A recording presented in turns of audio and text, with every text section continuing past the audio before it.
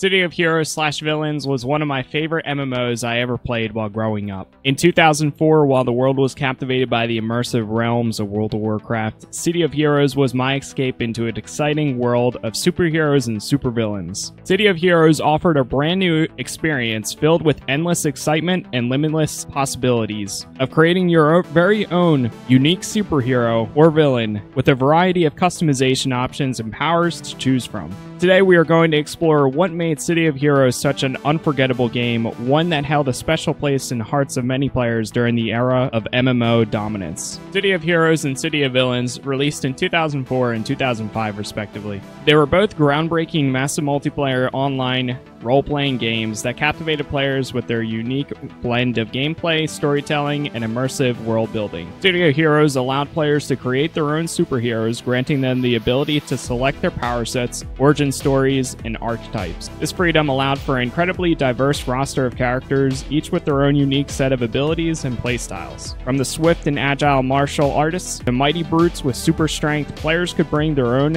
heroic visions to life. City of Villains, on the other hand, provided players with the opportunity to create their own supervillains, complete with unique power sets, origins, and archetypes. Players can unleash their wicked imaginations, crafting characters ranging from sinister masterminds to ruthless assassins. Each game introduced players to iconic NPCs or non-playable characters, played significant roles in the overarching storyline.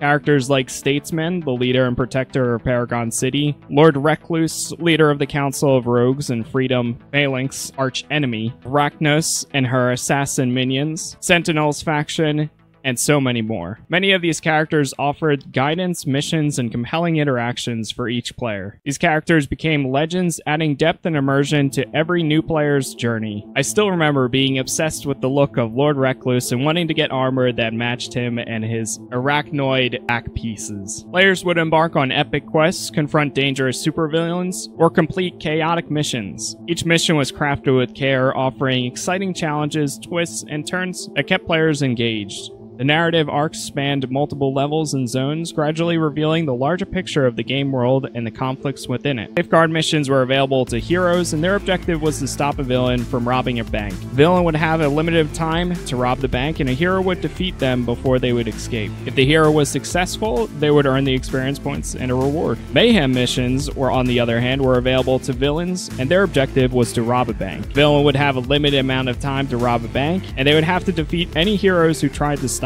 them. If the villain was successful, they would earn experience points and a reward, and sometimes a temporary power. I still remember creating my very first villain character and robbing countless banks while setting the enemies and heroes aflame with all of my flame abilities. The gameplay mechanics in City of Heroes and City of Villains were intuitive, allowing both newcomers and experienced players to jump right into the action. The combat system was fast-paced and satisfying, with a variety of powers and abilities at the player's disposal. Both games also offered exciting team-based content, encouraging cooperative play and fostering a sense of camaraderie among players. From epic battles against powerful enemies to the thrill-stopping evil plans, the gameplay was consistently exciting and entertaining. Both Hero's storyline and the villain's storyline were well written and engaging.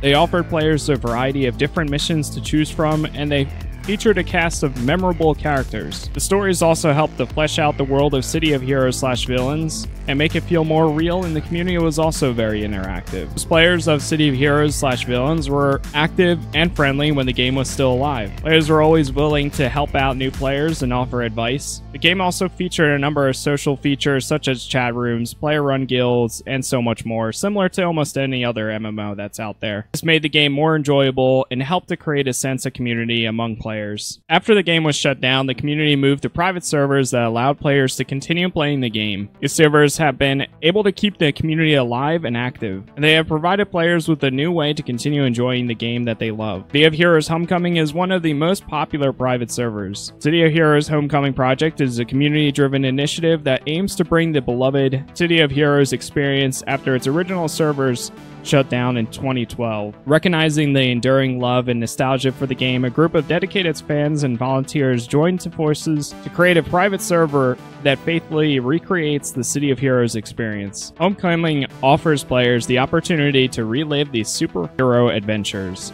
character customization, and thrilling gameplay that made City of Heroes so beloved. It provides a stable and updated server environment where players can create their own superheroes, team up with friends, and explore the sprawling metropolis of Paragon City once again. The project offers multiple servers to accommodate the growing player base, each with their own unique focus and rule set. Servers include Excelsior, Reunion, Torchbearer, and more. The Homecoming project also takes into account player feedback and continuously updates and improves the game to ensure a smooth and enjoyable experience. This includes addressing bugs, implementing quality of life improvements, and even introducing new content and storylines to keep the game fresh and engaging. City of Heroes and City of Villains were groundbreaking MMORPGs, were truly ahead of their time. They captivated players with their unique blend of gameplay, storytelling, and immersive world building. And while the games are no longer officially supported, there are a number of private servers that allow players to continue enjoying them. These servers offer a stable and updated environment where players can relive the superhero adventures that made City of Heroes and City of Villains so beloved. With advancements in technology and the ever-growing popularity of superheroes, I can only hope that one day we get to see more original superhero IP and see games like City of Heroes shine once again. At least in the meantime, we are getting games such as Insomniac's Spider-Man 2,